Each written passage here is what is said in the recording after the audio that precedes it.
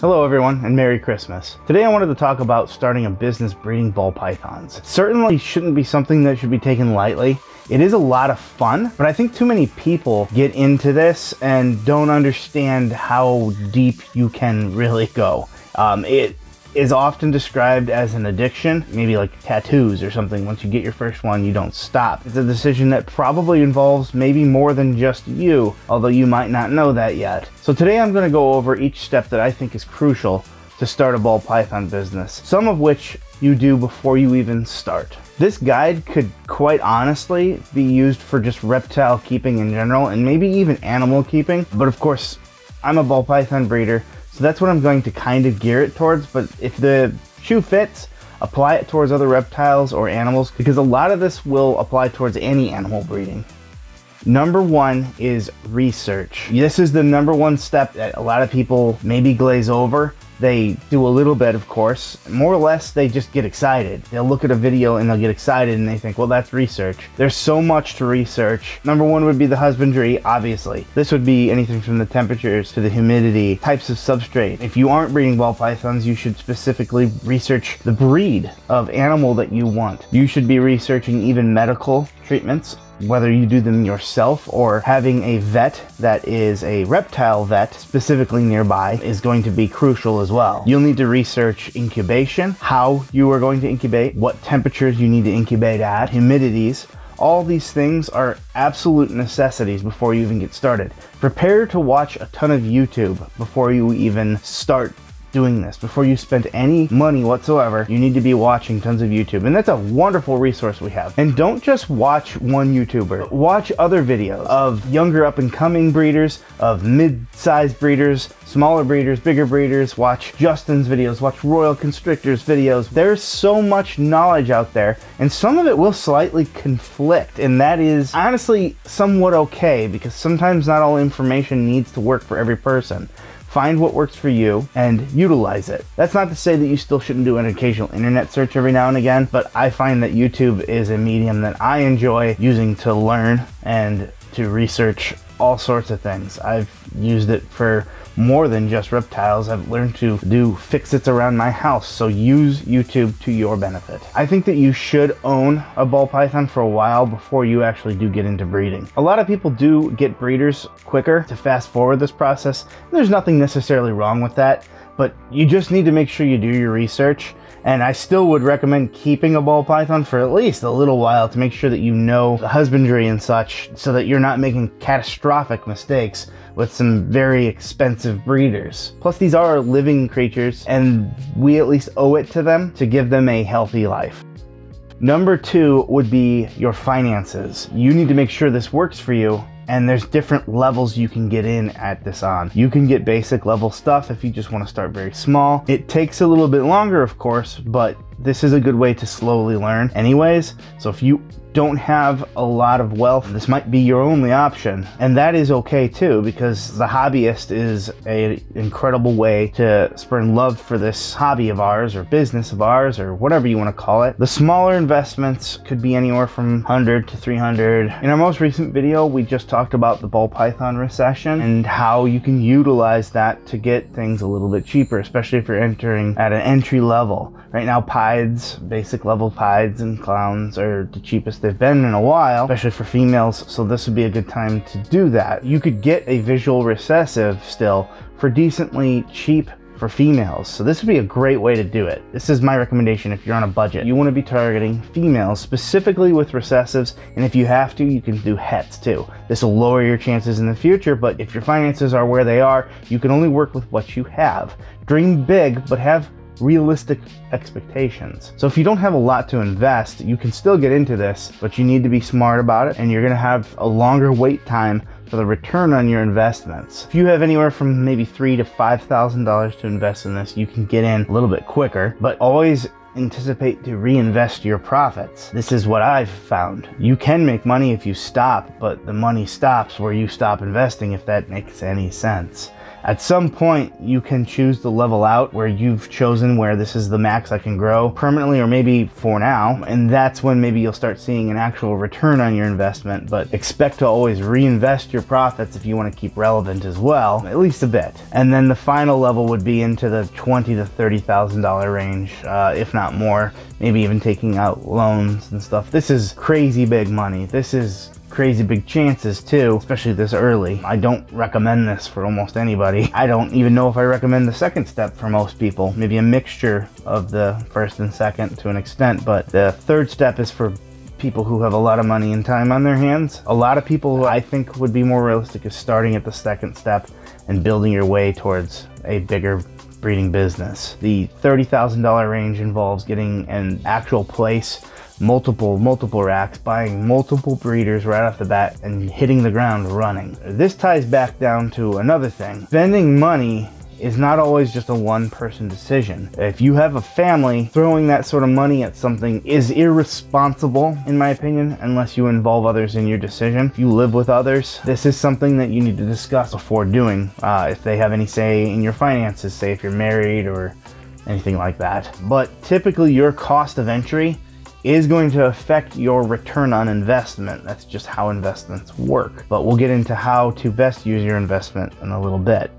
The third step would be to look into your local laws. You wouldn't believe how many people don't do this. Now, this doesn't really apply to ball pythons in most cases. This is going to apply to other reptiles, reticulated pythons, especially venomous animals. Any animal, you should look into your local laws, and that includes city laws, because if you're watching this from New York City, then I'm sorry, but the last I heard, you can't have ball pythons there. You got to do your research. But your HOA could try to do something if they find out. If you live in an apartment complex, you probably need to make sure that your landlord is okay with this or knowledgeable of it, and realize that they can change their rules at any time. And sometimes legalities don't matter. I know this from having friends that just recently had their landlords change things on them that isn't legal, but how are you gonna fight it? Another thing to do, which isn't really a law, but maybe it is if you're married, check with the people who live with you. There's a lot of people absolutely terrified of snakes, and I've talked about this in our Halloween episode. Make sure that people in your home are okay with you keeping a bunch of reptiles. 4, get your supplies. Once you've made the decision that you're going to do this, once you've checked everything else out, now it's time to get your supplies. You have to get this before. You have to prepare everything. This would be something as obvious as how you're going to keep them, your enclosures, which in a breeding standpoint, it's far more efficient to have racks, but you do what works for you. Thermostats to control the heat. How are you going to heat them? Which most of the time it's going to be heat tape with an underbelly heating source, but if you're not using racks, it could be another form. You're going to need to eventually buy your incubator. You don't necessarily need to do this right off the bat, but you should be prepared pretty quickly, especially if you're buying breeders, because it's totally heard of that you buy a breeder that the breeder didn't know was gravid, and suddenly you have eggs and you weren't prepared. Sooner than later, you need to get that incubator done. And this can be done in a lot of ways. You can buy a professional incubator, or you can also make your own. And maybe we'll make a video about that someday as well. You're gonna need to decide what kind of substrate you're gonna use. We recommend something that holds its humidity, but doesn't get too crazy wet, like cocoa husk, eco earth, something like that. And your food source. I've discussed this in a video before, but you need to make sure your food source is good. This might sound kind of crazy, but you should have access to live rodents. If you don't, then you're gonna have to go with frozen, and they might not always eat frozen, so therefore you're going to have an even harder struggle getting them on to food. More often than not, if you're buying breeders, established breeders from another breeder, they will most likely already be on live, and they'll look at your little dead, limp, wet rodent and not eat it. They won't recognize it as food, so you need to make sure that you have a source. That could be you breeding them too, so that we could go down the whole rabbit hole there of what supplies you need, which would be rodent racks or your own little rack system, which is kind of what I use right now, where you keep them and breed them yourself to try to lower costs and have a food source. If you're going to do frozen thawed, then you do need to have space in your freezer. Are your roommates or your spouse going to be okay with you keeping dead rodents in your freezer? If they do, then you found yourself a keeper. You're going to need to get yourself a temp gun so that you can manually temp the hot sides and the cool sides. Just because you set a thermostat to something doesn't mean it's going to actually do that. So you need to make sure that you're monitoring that as well. Feeding tongs, you'll need those as well, especially if you feed frozen thawed. You're going to eventually need to look into how you're going to display your animals. Some people do this in simple deli cups. You can get the same containers I use for egg boxes as well from Walmart or at your local store for about $2-3 as well, but they're kind of see-through, but they're also foggy. So I mean, think about how you want to display it. I recently invested in the next level displays and they're absolutely wonderful. But again, there's that word investment. So more money that you need to put towards this. Once you have all of your supplies, once you have your enclosures set up, once you have all your ducks in a row, then and only then can you look into getting your snakes. It's really important here to have a plan. This kind of ties into how much money you're going to want to invest. If you don't have a plan and you just buy anything, you could spend a ton of money and be very frustrated. I did not completely make this mistake, but I did a little teeny bit myself. Just getting excited and getting something and saying, oh, my brain goes in so many different spots. You'll hear me in videos talk about how I want to get this and this and this and this, and I want to get everything, but it's not plausible. Have a plan and control yourself and work towards that plan. If you want to add more things, work it into your plan. If you want to work with clowns, then you're going to want to get stuff with mostly het clowns. You can get some breeders without clown if you're trying to go for clown, but you're going to want to breed your visuals to them, and that extends the process of how long you're going to need to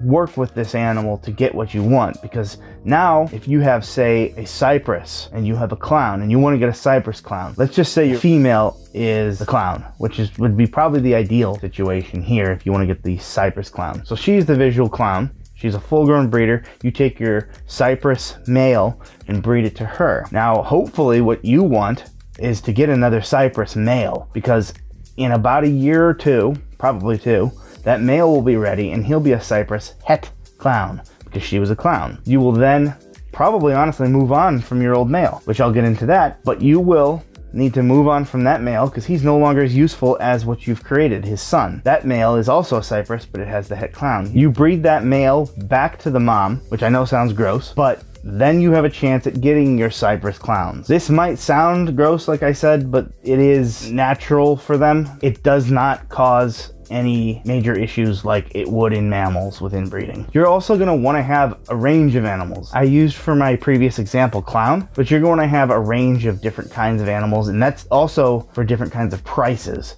So you're going to want to have stuff in the $100 range and under, honestly, to $400, $1,000. You don't have to do this, but I do recommend it, especially because, again, I'm going to tie this into something else. You don't have a name yet. So if you just start throwing out crazy breeds of expensive $5,000 ball pythons, that's a huge investment. And I don't know if you're like me, but when I'm about to spend $5,000, I want to get to know the person who I'm giving that $5,000 to. I want them to be my friend. I want to know that you aren't trying to screw me. I recommend building up your reputation. That does include having a wide range of prices, in my opinion, because these will sell a little bit more often, I believe, and you can build yourself a lot more locally. You're gonna wanna get to know people because you wanna know the people that you're buying from, which is also great because you're gonna get new friends and meet new people doing this. You're gonna wanna get yourself a lifeline, establish relationships with local pet stores because you're going to be selling to them quite possibly. But the biggest thing is that find what genes you want to work with, what genetics you're planning, what combos you want, what new things you might want to explore, and stick with that. You can make more experimentations as you go,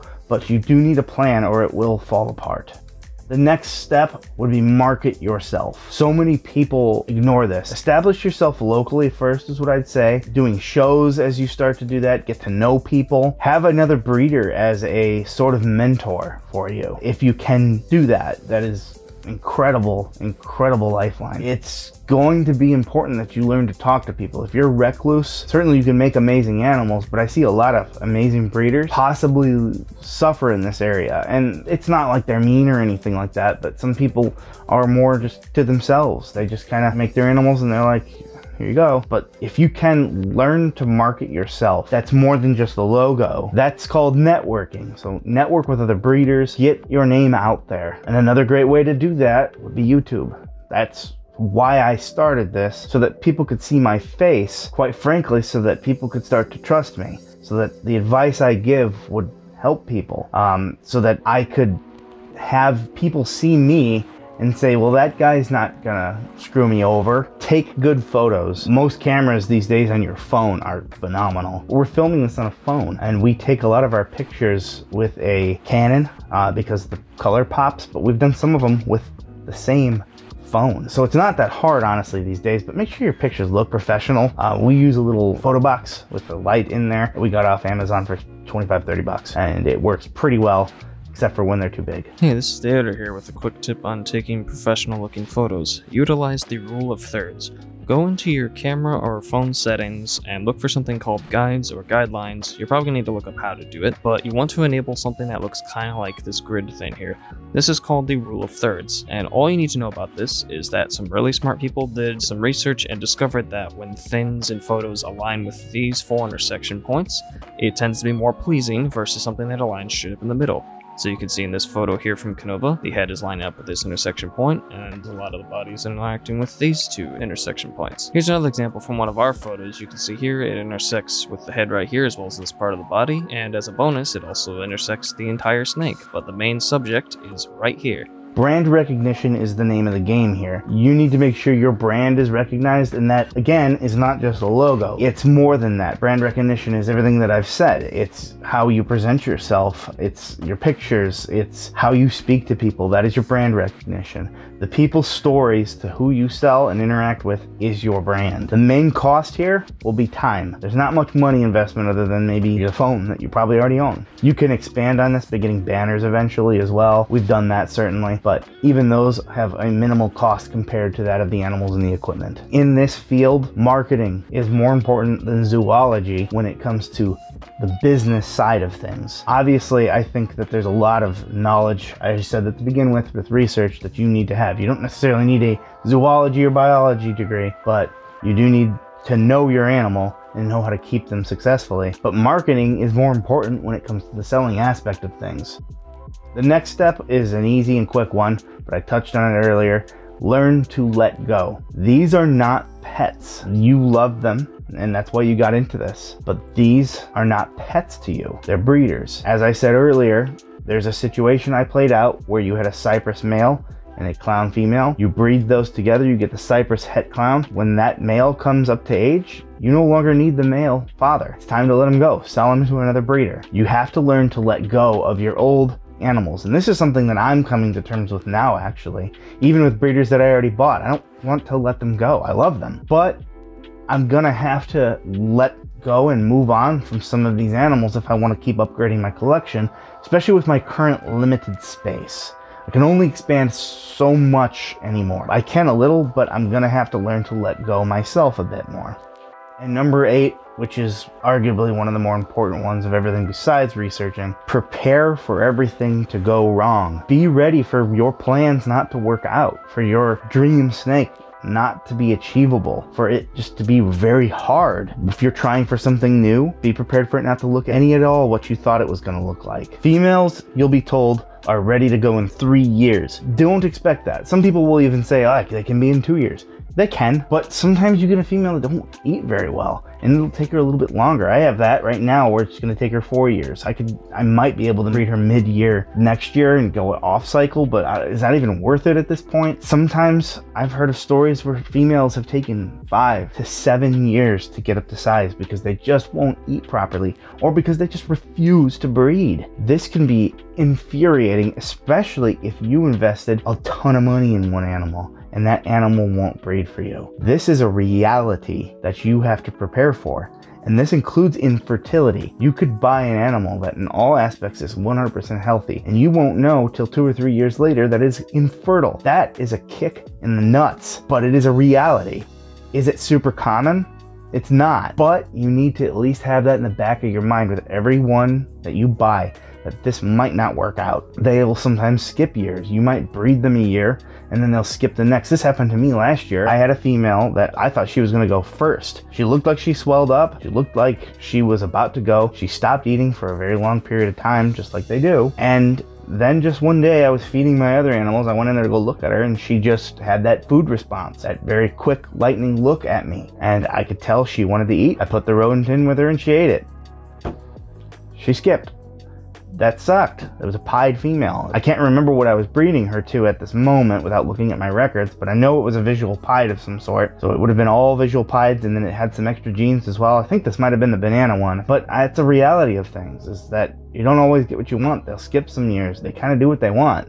They're also known to be notoriously picky eaters. We've done a video on that even. If they don't eat to where they need to go, then they're going to likely need to skip because they need that weight on them to be able to bear young. There's also clutch issues that you can have, and those are the absolute worst. If you get kinking or other deformations, maybe you just have a failure to thrive. To be honest, we had one today. This animal had eaten a few times. Its husbandry was great. It had access to everything it needed. It had been on food for a while, but then just kind of went off for a bit. I had to step in and assist feed once, and everything seemed to be going fine. I remarked on this animal last night when I tried to feed it, actually, that it just seemed a little skinny again, and that I might need to step in and assist feed. Today we found it dead. It's just a reality of things. If you breed, especially a lot, you're going to have animals die in the egg. You're going to have animals never hatch. You're going to have infertile eggs. You're going to have kinking, which is terrible, especially if the animal can't live, and you have to then have a plan to put that animal down. That's terrible. That means you have to kill it, and you should do so as humanely as possible. And I'm not going to get into that right now, but research what you need to do. Some of the more easy ways is to have a snake-eating animal, like a king snake. At least that animal will go to some use at that point. But these are things you need to prepare and think about, because not everything goes to plan, and you should come to that full realization and understand that before you start this, that all of your beautiful plans in your head, not all of them are going to work. If you'd like to see some of our other videos that maybe I referenced in this, you can check those out here and here.